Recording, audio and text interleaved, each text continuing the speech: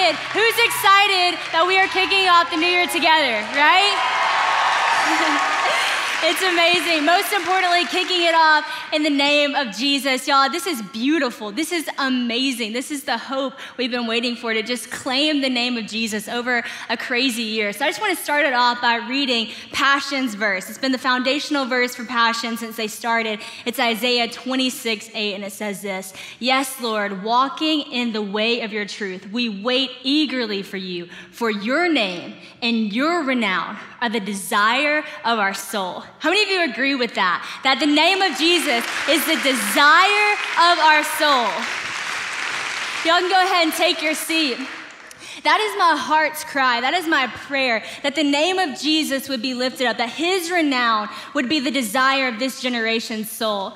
You know, we talk about this a lot. We're always like, guys, let's make Jesus famous. Has anybody ever said that? Like, we gotta make Jesus famous. That's like such a hype thing we say at conferences. And you guys already know this, but I just wanna point out the fact that Jesus is like so famous.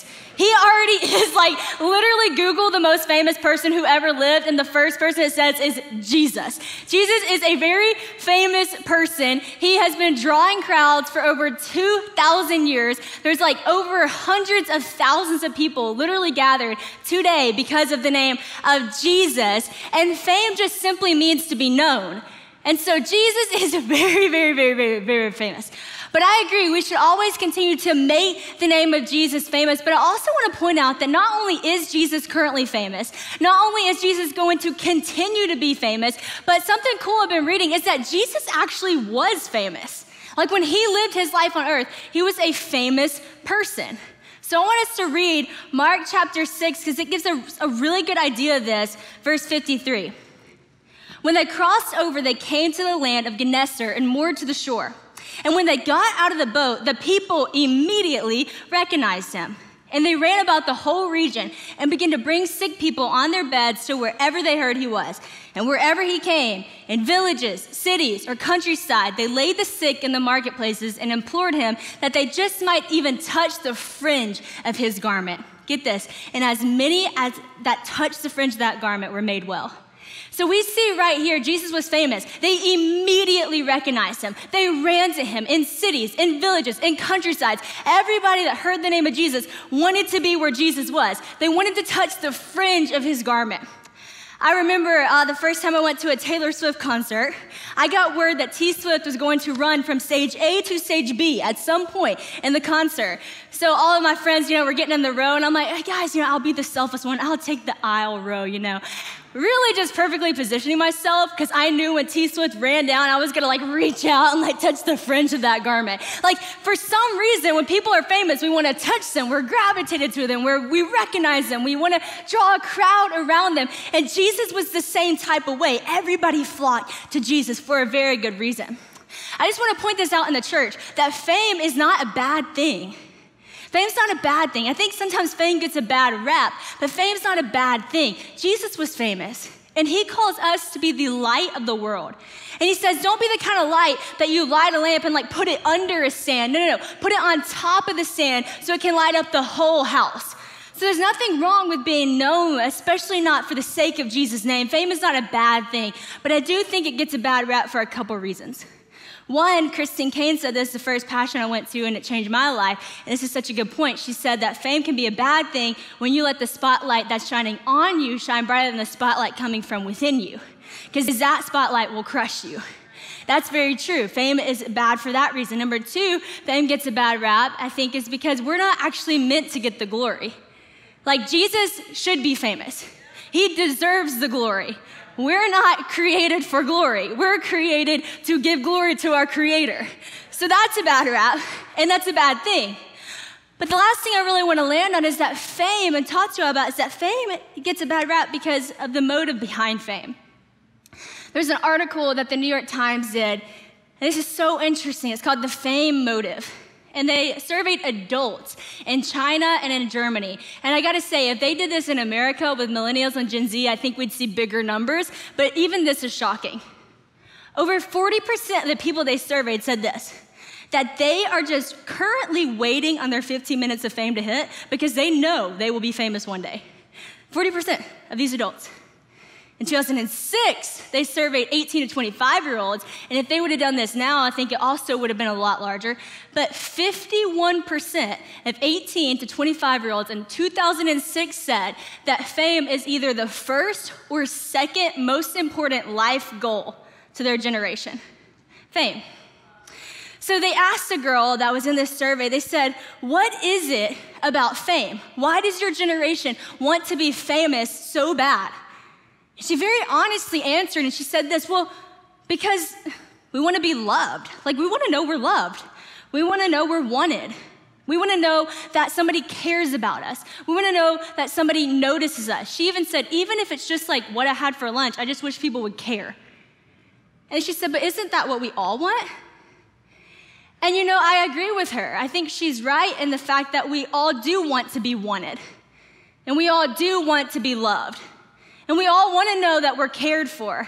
And we all want to know that we're noticed. That's not a bad thing. The bad thing and the problem is that we have a generation searching for that through fame. And I can tell you from personal experience, fame gets you that. Followers will never get you that. If you want to feel wanted and loved and accepted and cared for and all these things, you will not find it through fame. We have a generation looking for things through followers that you can only get from the one whom we're following, Jesus Christ. We have a generation waiting to feel the sense of love, waiting to feel the sense of somebody cares about me, waiting to feel wanted by people gathering up to them instead of just gathering behind the King of Kings and knowing that you're wanted, knowing that you're loved, knowing that you're accepted because of what he's already done for you. We got to stop obsessing over who is following us and obsessing over the one that we're following. I think the greatest revelation I've had in my life, one of, is this, is that I do not need followers to know that I'm wanted. I know I am wanted because the one I am following loved me enough to come down to this earth and take my sin to the cross. I don't need followers to know that I'm liked. I know I'm loved because the one I'm following loved me enough to do that. I don't need a following to know someone cares about me. I know I'm following a God who knows the very number of hairs on my head. I don't need a following to know that somebody notices me, somebody accepts me. I know who I'm following said it is finished at the cross. Your sins are forgiven. You're accepted. You're loved. You're wanted. And I could have searched my whole life to find that in following, but I never would have. I never would have left me empty. But the one who I'm following, wow, I found it all in him. And I can tell you there's only one famous person who's ever lived that when you touch the fringe of their garment, you're healed. No other garment will heal you. No other person can truly change you from death to life, but Jesus Christ can. You know, I remember whenever I was in pre-K, and the line leader was a really big deal in pre-K. I don't know if you guys remember that, but it was a major deal. And I just remember that you were only the line leader based off of your last name, but everybody got a chance to be the line leader. And it was so epic because, you know, you got to lead the class. And everybody would sing the song, we're following the leader, the leader, the leader, we're following the leader, wherever they may go. And I truly remember it being like the worst day of the year when the worst kid in the class was the line leader. Like the most annoying, the most frustrating, the guy that never listened. And I can tell you that I actually remember that because I remember his name. I will not say it. But I remember that really frustrating me because he was the line leader and I had to stand in that line and be like, we're following the leader, wherever they may go. And I'm like, I don't want to follow you. Like, what? No, I don't want to follow you. You are not leading us in a good direction. What are you worthy of leading this class for? You have been terrible all year long. But he was the line leader. And I started to think about that, and I was like, you know what? I think that we cared a lot more, and we're way more concerned with who we were following when we were in pre-K than we do now. Oh, we'll follow anybody if they're the it person. We'll follow anybody if it's their 15 minutes of fame. If it's their turn to lead, oh, they're TikTok famous, we'll follow them. They're the it couple on Instagram, we'll follow them. Sure, they're leading us in no direction we want to go. Sure, they're leading us down a very negative path. Sure, we feel more insecure than we've ever felt. Sure, we feel tempted to wear clothes that we know do not represent the body of Christ very well. Sure, it's leading us down a road of pornography, but hey, we're following the leader wherever they may go. And I just want to tell you, we have to stop following the leader based on whose 15 minutes of fame is hype. Because whoever's leading is influencing your life. If you're following somebody, they are influencing you one way or another. And that's why we have a generation that looks more like the Instagram influencers than Jesus Christ. Because we're following them first instead of Jesus Christ first. I don't have interest in following anybody who's not leading me in the direction I want to go. And we need to take that really seriously. Jesus Christ says this. He said, I am leading you to one place. I am leading you to the Father. And no one gets to the Father except through me. I am the way. I am the truth. I am the life. And no one gets to the Father except through me. So if you're thinking more about eternity than 15 minutes, you should start thinking about truly following Jesus first. Because he's the only way to the Father. And it would be a shame if we spent more time spending more time thinking about our 15 minutes of fame to hit than where we will spend eternity. And we spent more time following people leading us in paths that we do not have any interest in going down than following the Word of God. People ask me all the time, how do I grow my platform? How do I grow my following? And clearly, I don't have much interest in talking about that. I'd rather talk to you about how you follow Jesus. And I want to share with you in Mark what he said to a crowd. This is what Jesus said to a crowd. He said, and calling the crowd to him with his disciples, he said this, if anyone would come after me, if anyone would follow me, let him deny himself, take up his cross, and follow me. For what does it profit a man to gain the whole world and forfeit his soul?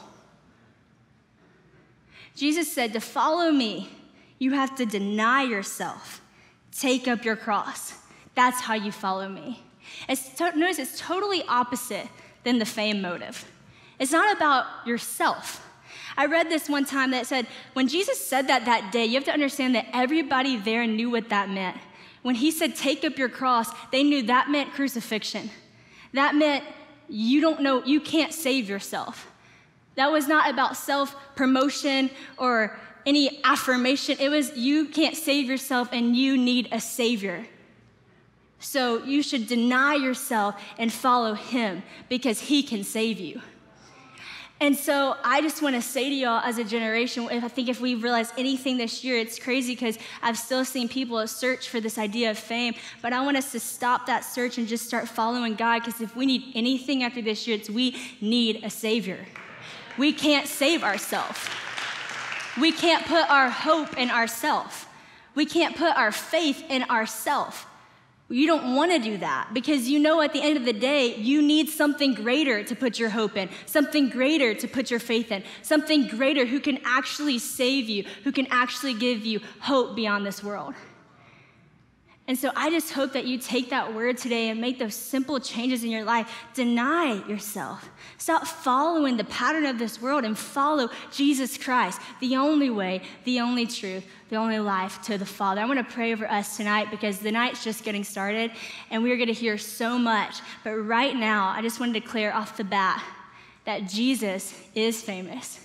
He was famous and he's the only one deserving of the glory that we give anyone. God, we thank you so much for what you're going to do tonight, what you're going to do closing this year and starting a new year. God, we just believe, God, for big things because you are a big God. God, we believe even if nothing changes or if things keep changing, it gets worse, God, that you remain the same. And that you are good. You are who we put our hope in. You are who we put our faith in. God, it is for your name and your renown we do everything we do. I pray as a generation, we would stop following others and stop obsessing over our following. We would deny that, lay that down, and we would follow you, God, straight to the Father. We love you, we praise you, and we glorify your name tonight. It's in your name we pray. Amen. Amen.